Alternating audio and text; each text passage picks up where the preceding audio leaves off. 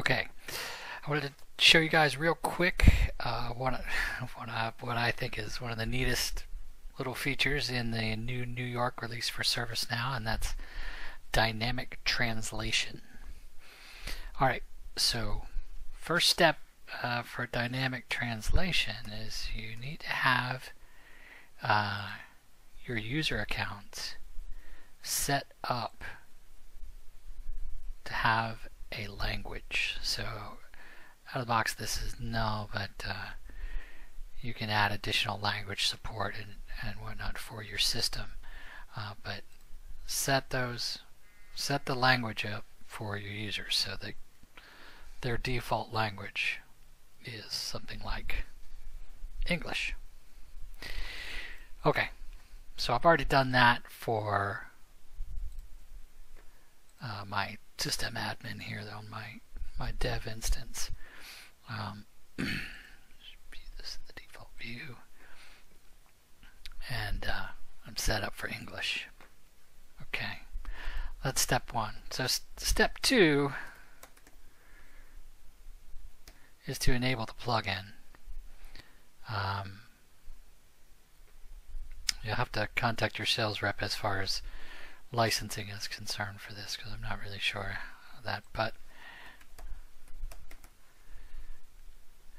you can turn on your dynamic translation and install the plugin here.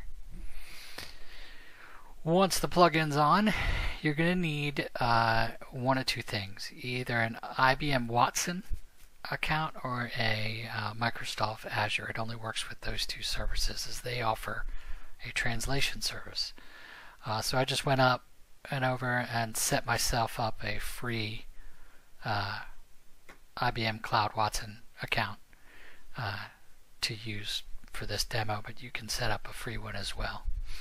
It allows you something like 1 million characters a month translated, which is way more than I need, but that's just on the free account. But once you get that, you're going to need this API key and this URL. Alright, let's go back here. So once that is done, we need to come here to dynamic translation and turn on the configuration for the one you want. This is for Microsoft. I turned on for IBM here. You just need to put active and default there, and you're ready to go. Alright, once you've done that, you need to set up credentials. So these credentials are using basic auth. So when you go to set this up, I'll show you here, and click new, right, you're going to get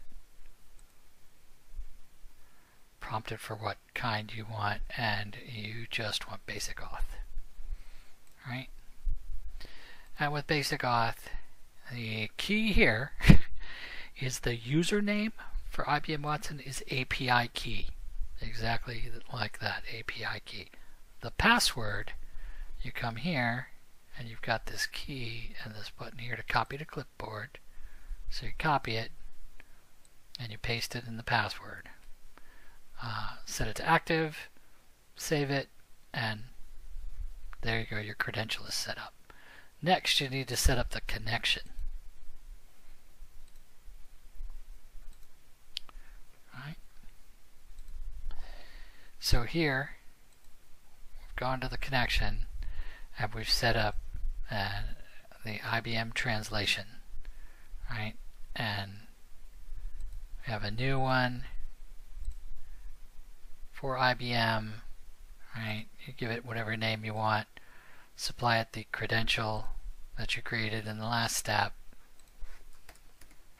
right, and then don't do anything with either of these boxes, but then you put the connection URL that comes back from here, so this URL, and you put that in that field and leave everything else the same. make sure it's active, and then you're ready to go. Right? And then that's what it looks like when it's ready to go. Right? To show you that. And this one's set up for me. So I've got my credential, I've got my connection alias comes there, and then the connection URL. Okay, great. Once you've got all of that set up, you need to then add this dynamic translation to a field. Right, so I've gone ahead over here in incident. Right.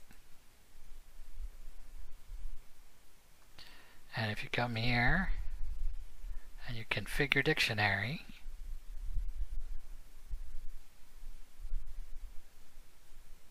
you come down here to attributes, and you want to add the dynamic translation enabled value true, and you just do that by clicking new, and the attribute is dynamic translation enabled and true. Submit. Now that the field has that attribute, if we go back and we look at it,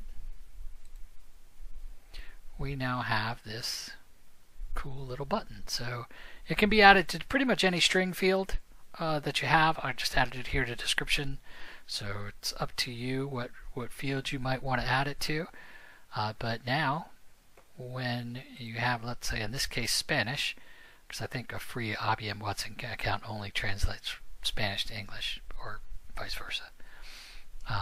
But here is my description in Spanish. I click the translate button, and boom, another little box pops up with the translation. So it's really handy for any sort of customer who has tickets being passed around in different languages, or customers who speak a different language, and you might need to be able to translate the description.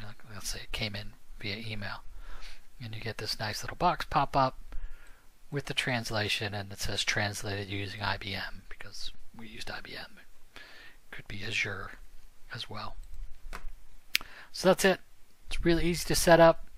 A very cool little feature. I'm a big fan of it. It's also has some API level calls, so you can script it, which is really cool, and use it in workflow as well.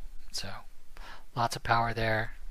Definitely something you should take a look at if you deal in a multi-language environment.